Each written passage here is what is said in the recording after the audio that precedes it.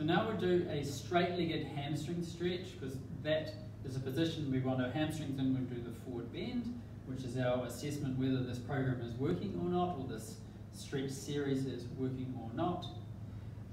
So to help the people, especially the ones that can't touch their toes, and sometimes the ones that can touch their toes cheat through their lumbar spine. So we're just rolling up a towel, just a normal hand towel, it's nothing fancy. You can use some very small foam rollers, but essentially you want something about the fist of the person. So we're just rolling this up tight, and what we're going to do is put that behind the back at the belly button. The belly button is L3, and that's the apex of the lumbar curve. So if we put the towel there, we keep the lumbar curve, which is definitely what to do if someone has a disc injury, is you absolutely want to do this, because they'll cheat and they'll round out, and the disc will come close to the nerve, whether you're rotating or not, and it'll be painful. So just to reiterate, what I mean by that is that people who have disc injuries probably have tight hamstrings.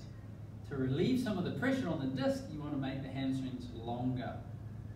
So the way to do that is to be gentle and be sensible, don't be aggressive. Roll up a towel, put it underneath the belly button behind their back. That stops the low back rounding or compensating or cheating. And you might be surprised at the amount of people who can touch their toes will feel a very, very tight hamstring stretch when you put this here. So that's the limitation of that forward bend, is you don't know how much they're compensating in their hamstrings with their lumbar spine.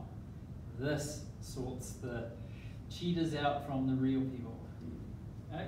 And then we just need a yoga strap. It could be a belt from your waistband, it could be a towel, piece of rope, whatever. So I'm going to lie down. I will put the towel underneath my belly button, L3. Start with a straight leg. And I just need to hook that in the arch of my foot. And then this is the straight leg stretch.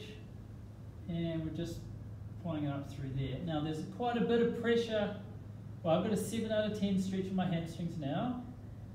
And I've got some pressure in my lumbar spine. So you only want to go to a 7.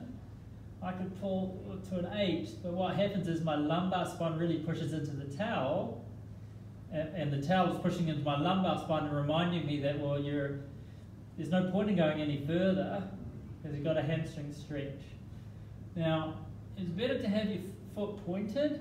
If you pull your foot back, it'll go into your calf. It's not wrong, but it might also get a bit nervy. So have your foot pointed, and what you ask your clients is, or get them to see if there's a difference between the right and left side, which there probably will be with me. Through here, settled, and pull back, which I think there is maybe 20 degrees difference there. Okay, so it's not necessarily my back is compensating. I think it's just the hamstring is looser on the right side, because when I was doing my gymnastics, I would normally put my right leg forward, and probably, 9 times out of 10, maybe say, 6 times I would do with my right side and 5 with my left. So to even that up, we need to do twice as much on the tight side, just to even it up. So if there's an imbalance, you do 2 to 3 times more on the tight side, and over time that they will become balanced. Okay, so the lying hamstring stretch with towel and yoga strap. Okay.